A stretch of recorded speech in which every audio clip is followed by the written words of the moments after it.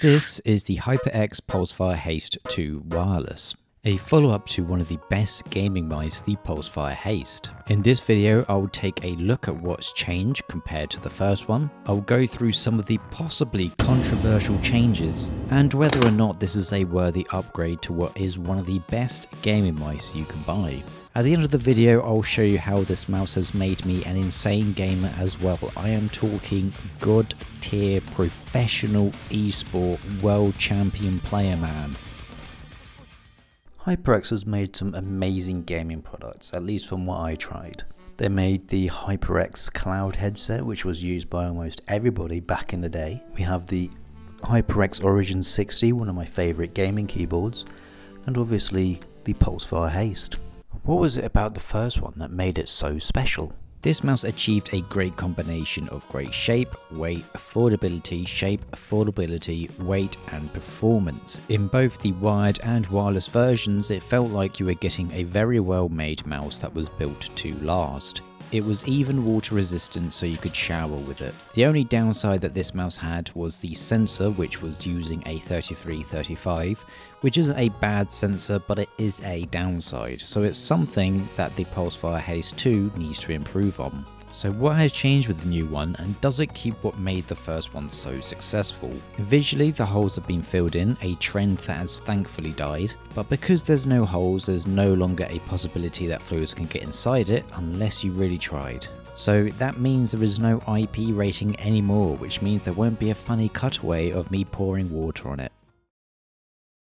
There is another minor change on the outside, and that is the main buttons now surround the scroll wheel completely. And lastly, the biggest change from what I can tell, the HyperX logo on the side no longer has the trademark symbol on it. Now let's take a look at what's been upgraded internally and see if it's now level to what is expected by today's standards. Thankfully, the sensor that was the downside of the previous version has been given a huge upgrade to the new 3395. This is the big boy sensor going at the moment. All the mice are using it with one exception, Zowie. This sensor features in both the wired and wireless versions. There is an added bonus with the wired one, which I'll get onto very shortly though. But the final internal major change is the switches. Previously they used some TTC gold switches which sounded like this,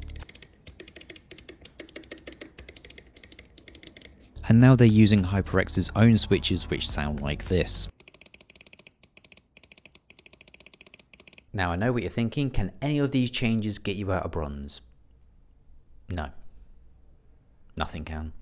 But in regards to the hardware changes, the sensor is a large upgrade. It is going to be a lot more reliable and power efficient. HyperX says that this will get around 100 hours of constant motion with RGB turned off. They don't specify which polling rate, but I think it's safe to assume that it's 1000 Hz, which is very good.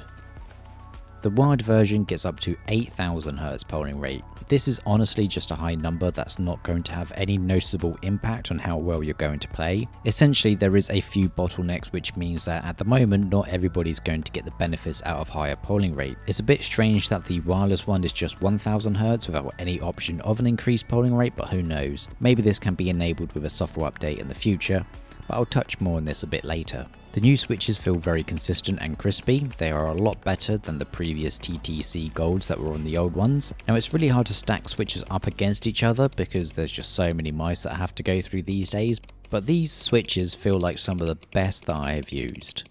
Now before I get to the very important parts, just a quick run through the shape. For those familiar with the previous version, the shape is the same from what I can tell, so there's no nasty surprises. For those that haven't used a Haste before, this is an ambidextrous design that is designed for all grip types. There aren't any areas that really stick out or could make a certain grip type feel uncomfortable. The only thing is that maybe those with large hands might find this a bit too small. Personally, this mouse has been really comfortable. I've had no issues with discomfort at all. And for someone at my age of 82, it's important to keep my brittle bones healthy. Now we are entering into some of the critically important stuff for the Haste 2, which is the quality and the pricing. What was great with the original Haste was how affordable it was. Well, for this one there is a price increase of about $10 for both the wired and wireless versions, which, considering the upgrades, I think is very good. The best thing as well is it comes with a 2-year warranty as well, so it's covered for 2 years as long as you don't spill your Mountain Dew on it or misuse it. And that leads to the next important part. and that is what made the Haste amazing, and that is the quality. The first one for me really did set a high standard for affordable high performance mice and what quality can be achieved. This blows it out of the way. There's no rattle, creaks, wobbles or anything at all on this mouse. I honestly cannot fault it. So overall this is a worthy upgrade. To me this is an amazing mouse. The quality is amazing, the performance is great, it feels good to hold.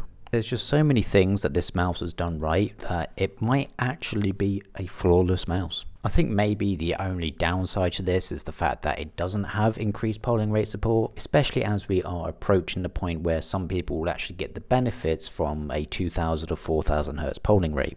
Having said that, this is just the first one, but a lot better. There's nothing groundbreakingly new, but you're getting something that is going to serve you for a very long time. So I'd highly recommend buying it. It even makes you good at games. Don't believe me?